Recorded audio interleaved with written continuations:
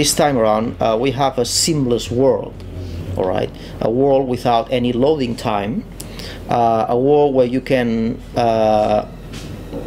explore. It's set in a city, a modern city, so it's set in present day. It's set in during one night, and you basically explore this modern city, and you explore Dracula's castle, which is part of the city. So the city has grown around the castle. We have a free camera, which gives you the ability to look around and see if you missed anything. And we have a world that gets progressively opened. As you progress through the story, you will get to explore new areas, and as the city becomes bigger, you'll need to teleport to and from the castle and the city, and you find an item that allows you to do that. And at the end, the whole world becomes connected. This is a modern city that we haven't seen before in a video game, so we're not going to drop Dracula in the middle of Times Square and sort of have him fumble around in New York or anything like that. This is a city very much that fits the Castlevania universe. Gothic design. It's very much like a regular European city like Madrid or even Cologne, where you have kind of old and new together. I think people is going to be both pleased and surprised about our take on how a modern Castlevania city would look like. And that was key in the design choices that we made for the city, that it felt like a Castlevania game.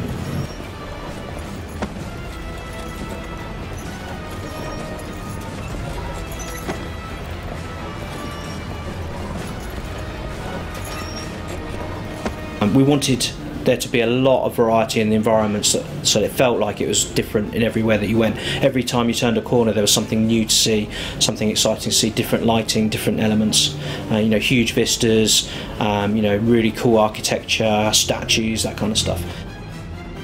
We are in Spain, in an area called Castile, which is basically castle area, and there are a lot of castles here that we were able to take inspiration from.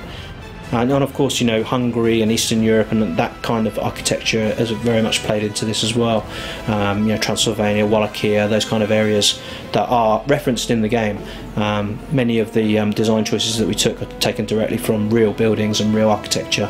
We loved New York buildings, neoclassic buildings, and we thought that they were very, very suited for a Castlevania city. I think one of the cool things about Castlevania in general, and certainly about Lords of Shadow, was having the enemies and the variety of enemies that you had. So I think there's lots of very unique boss battles in the game.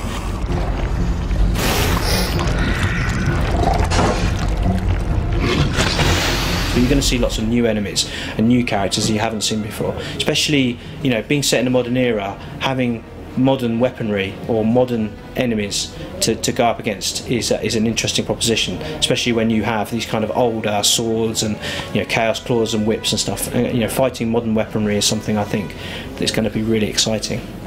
Satan coming back to Earth is a real danger, and is something that's a threat that's there throughout the whole game. And I have to say that Satan this time around, he knows that he's facing a very powerful foe. So he's ready. When he comes back, he's ready. And it's a very different Satan to the one that we saw at the end of Lords of Shadow 1.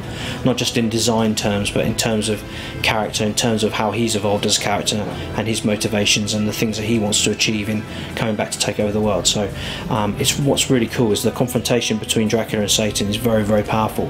And I think it's going to really satisfy players to see the changes that we've made to Satan as a character. The fury, your hate, and your vengeance. I am your destiny!